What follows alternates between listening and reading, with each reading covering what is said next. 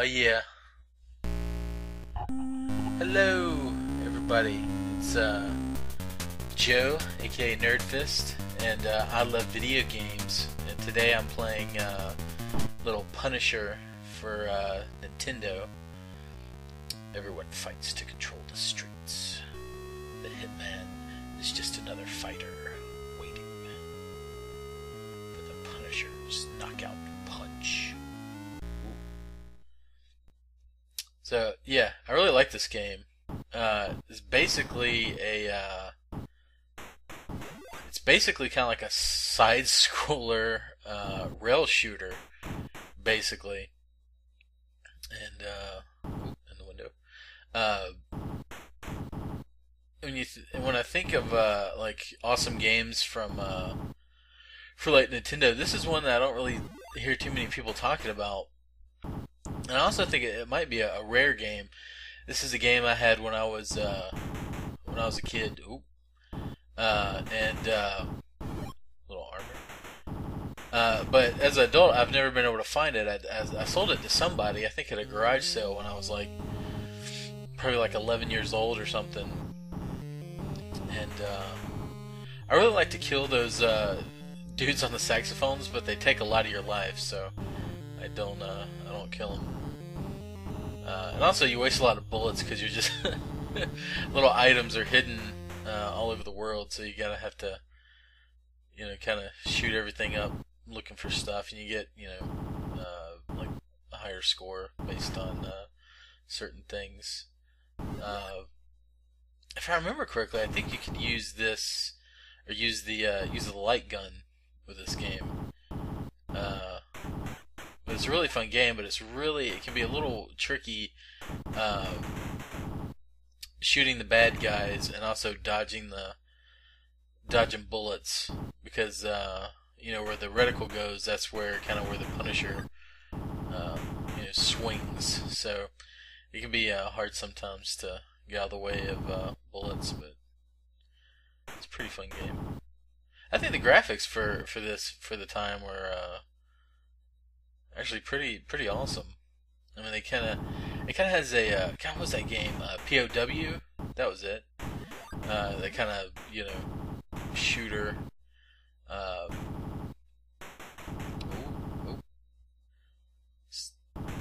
There's the go sign. That'll take us to a like an extra world, bonus world. Subway. And that thing right there, that it kind of looks like a picture of a barrel, but it's actually a clip ammo.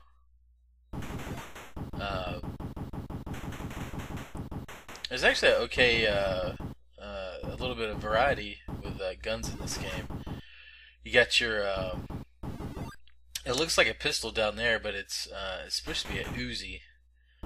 You can kind of tell by the how it looks in the Punisher's hand that it's kind of a little Uzi.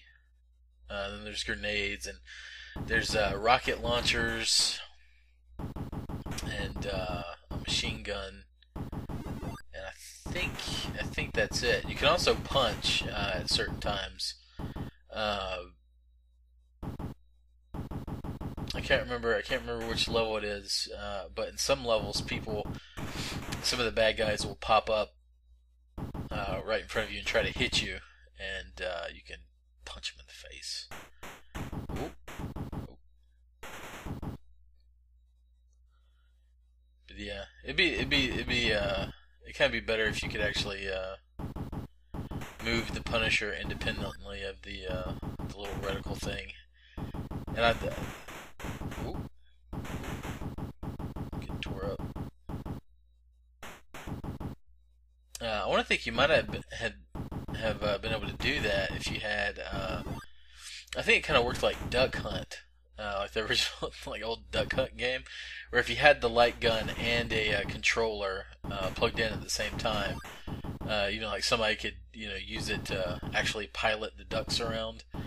And I think that you can kind of do that with this. You could use a controller to move the Punisher back and forth, and then use the light gun to shoot the bad guys. I think.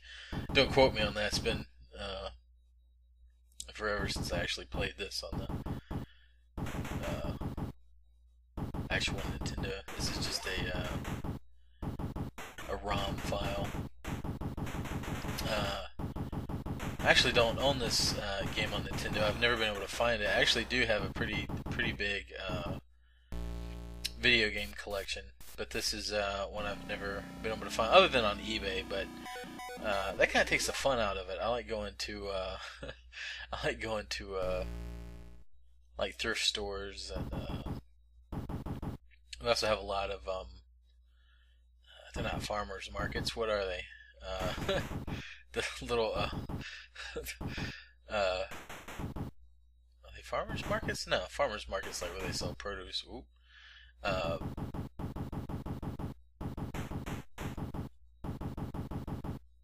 Some health. There you go. The Punisher in this game is definitely the the 80s era Punisher. Just from the the look of his outfit. It's very I think it's War Journal. He kind of had that look.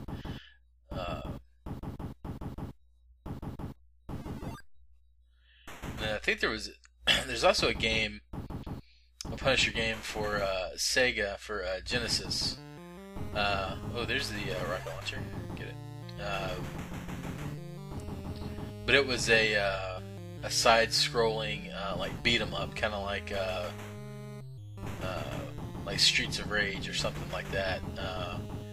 I don't remember liking it as much, and I want to say that I think you could also play as Nick Fury in that game. I think, because I think it was 2 players, and I think one was Nick Fury and the other one was the Punisher. I'll have to look. I know I have that one on Genesis.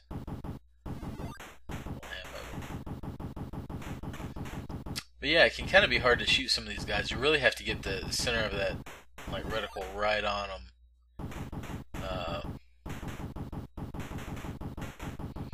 I really like how the game looks. It's very, let's say like noirish, like with the purples and stuff like that. Gotcha.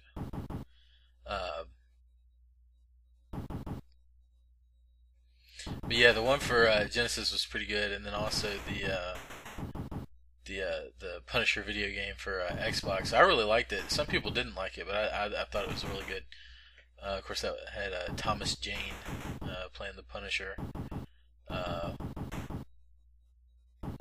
was kind of a little bit based on the movie, and then I think it was also I think it was a little bit of the Welcome Back Frank storyline. But I actually didn't hate the first Punisher movie. It was a little slow at the beginning, and it was a little bit too comic booky, and it didn't really seem to capture the character quite right. I mean, I always kind of felt that kind of after his family gets killed, the Punisher pretty much goes insane and kind of stops being a nice guy. As far as kind of the way he acts, towards most people. But in that, he kind of always, in the original movie, what was it, 2004, 2005, 2004, I think, with Thomas Jane, he was a little bit too nice. Even though he did, still kill people, but he still was a little bit too nice, a little bit too friendly, I think. And but Punisher Warzone was definitely a lot closer. I thought it was, it's definitely the better movie. It's actually a pretty awesome movie. Especially for a movie directed by a girl. I mean, I thought it was pretty awesome for a chick to make a movie, kind of, pretty much that badass. And it definitely didn't, hold back on the violence or stuff like that. But even in that, the Punisher was still, a nice guy. But he was. It was always kind of the mission first. He didn't, other people's problems, were kind of secondary, and he kind of only got involved with them just because, he kind of had to. So I'm fighting Hitman. He's in a helicopter here.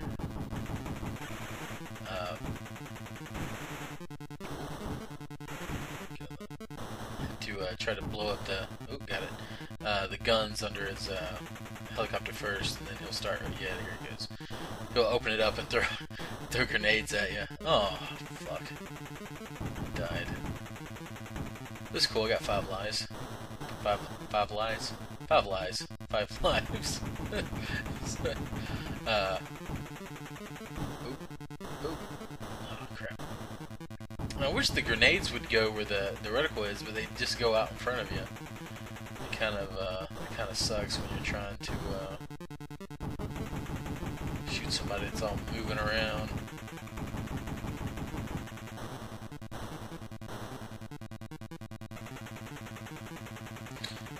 But yeah, this was one of my favorite games when I was a when I was a kid. The only bad thing about it is there's no like save function.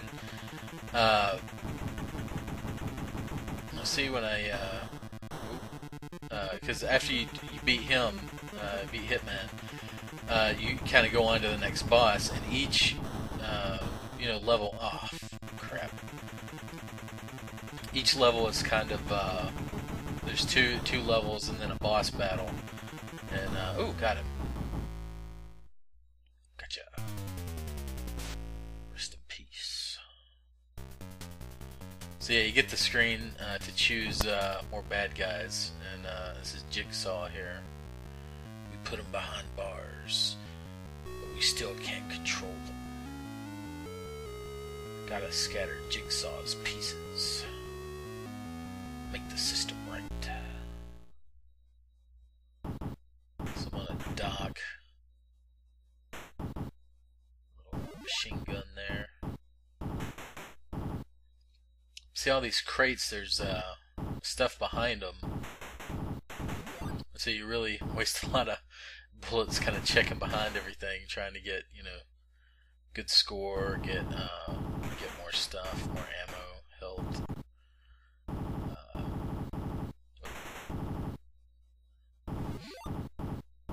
I'm really surprised that there hasn't been more Punisher games. There's pretty much only 3 that I know of. But there's just so much you can do with the character. I mean, because the story is really kind of really be secondary with a Punisher game. I mean, the Punisher is just perfect for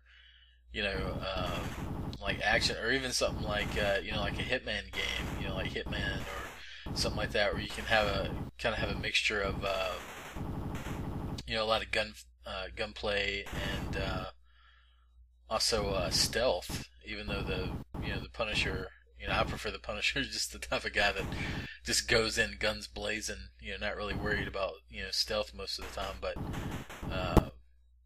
definitely in the comic books he does use stealth quite a bit. So it'd be perfect for a game, and I'm surprised that more more game makers haven't snagged up the license to a new Punisher games. Oh crap! Because the one in 2005 was really good. It had a lot of kind of like little there's a lot of kind of like button mashing moments where you weren't actually in control of what the Punisher was doing. You just kind of had to push the button at the appropriate time. There was a little bit too much of that for my taste, but I think it was like one of the last levels where there was somebody in a like a city building, and you kind of had to take out a bunch of guys like in the lobby of the building, kind of like in the Matrix. It was really good as far as you know, the gunplay and stuff like that in the game. But ooh, get you. And these guys, some of the guys, right? Some of these guys you're shooting, so like that dude. I mean, he kind of looks like, I don't want to say Arsenio Hall, but for some reason, every time I see him, that's what I think of. I think of like Arsenio Hall, and I don't want to shoot Arsenio Hall. I like Arsenio Hall. I really don't like that freaking the guy playing the saxophone. I really want to shoot him. We got these little frog dudes popping up in the water. They can be kind of hard to see sometimes.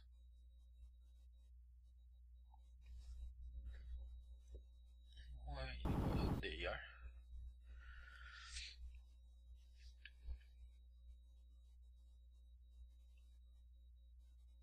Get those lights.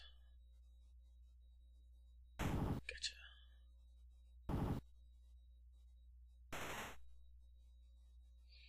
That's another kind of thing I'm sad about. I'm kind of sad that it doesn't seem like the Punisher is kind of caught on with you know, as far as movies go. Because I know the first movie got a pretty a wide release, but I don't think it was, you know, a massive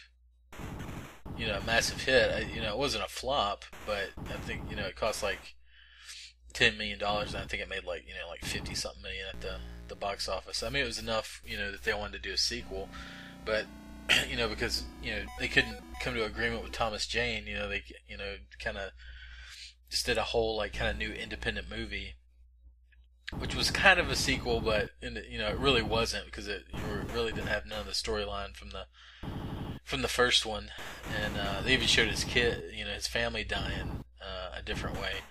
It was definitely more like in the comic book, where they were actually it looked like they were, you know, killed on a picnic. But yeah, and here there's like secret stuff like all over the place. I want to get that body armor.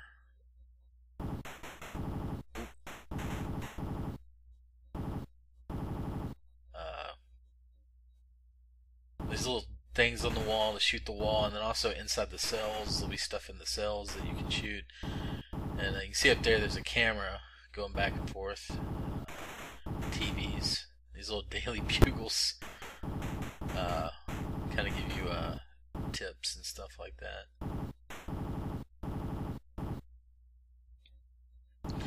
Now I was thinking it'd be cool, you know, now that the Avenger movie came out this weekend. I wish that they could somehow do it, and I don't think that there's some body armor. It'd be really awesome. The comic book, I think it's called Marvel Sons, SONS, but it's kind of like the Avengers, but like all the kind of like dark, you know, kind of characters like Ghost Rider, Blade, the Punisher. I think even Morbius was part of the group. It'd be awesome to get a, you know, a movie of them, you know, like you know, the Ghost Rider and the Punisher, you know, teamed up together. But I doubt it will, because I'm pretty sure they're owned by different companies. And that's what really sucks, is because now Marvel is, you know, really building a world where, you know, all the characters are existing, you know, in the same universe, and they're, you know, able to, you know, share them, you know, across, you know, different movies. But because some of the characters are owned by other companies, you can't, you know, I mean, because how awesome would it have been for the, you know, Spider-Man to have a small cameo in the Avengers, like, you know, helping them out, you know, during the city battle, or even just you know, like just a shot of like the Punisher, you know, getting off a motorcycle when, you know, stuff is like going down, or, you know, there's no telling, you know, the different stuff that, you know, could be done if they owned all the characters. And plus too, I think it would be cool to, you know, actually get to get more of the characters, you know, kind of in, you know, in the different movies. Uh, because Punisher, he first did appear in a Spider-Man comic book. I actually have it, the first appearance of the Punisher, uh, and I think that would be awesome for a Spider-Man movie. Have because the Punisher basically uh, was going after Spider-Man because he believed he was a criminal, like a murderer, and that's why he was going after him. So that would be awesome to see that in the new movie, rather than the Lizard Man in the new movie. And the Lizard looks so freaking so horrible in the new movie. I mean, just the fact that number one, there's no lab coat, which I know is kind of small, but it just would have made it look just better. And then also his like face is flat. He doesn't have that kind of crocodile look that he has in the comics and stuff. So I kind of bummed about that, but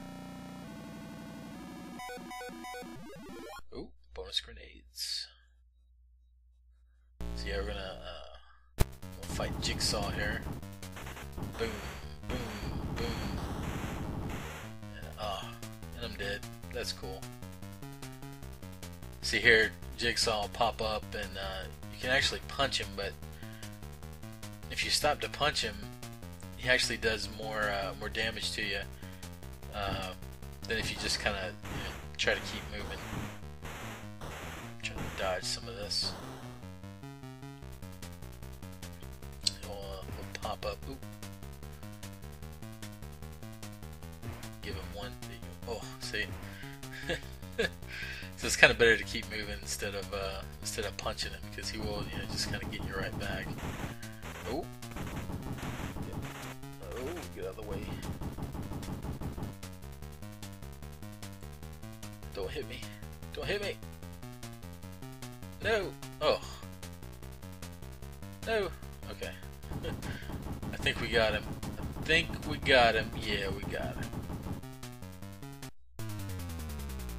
Rest in peace, bitch.